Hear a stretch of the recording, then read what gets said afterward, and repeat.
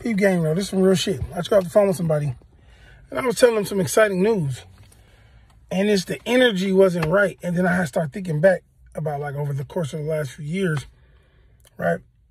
It's never right. Like, if they brush it off or they kind of make it like it's not a big deal. And at some point, like, you get to that point where you feel like the stuff you're doing ain't really amazing shit. Because some of the people closer to you, they're like, oh, that's cool. Oh, that's what's up. And then they on to the next thing. But then the crazy shit about it, they'll call you and be super excited about some celebrity that won something or hit some plateau or accomplished something. They're hella excited. They sharing the link to you and everything. And I'm like, damn, my nigga.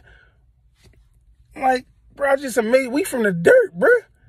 We came from the same shit, the same sandbox. Humped on the same ugly bras, and you feel me, in the city and sit on them same corners before. And I'm doing something legit and reaching heights and accomplishing things. And nigga act like it ain't nothing. Man, be aware of them niggas that don't celebrate you, man. Don't celebrate your wins. Them niggas your frenemies. Nigga, them niggas suckers. They hate us. Look, get them niggas long away from you. Trust me. They don't want to see you win. They mad. They mad because it ain't them. Because they ain't got the goals and the balls to push forward and make it happen. They scared of getting no's. They afraid. They don't got the confidence. That's not your problem. That's not your fault, nigga. Keep stepping. You hear me?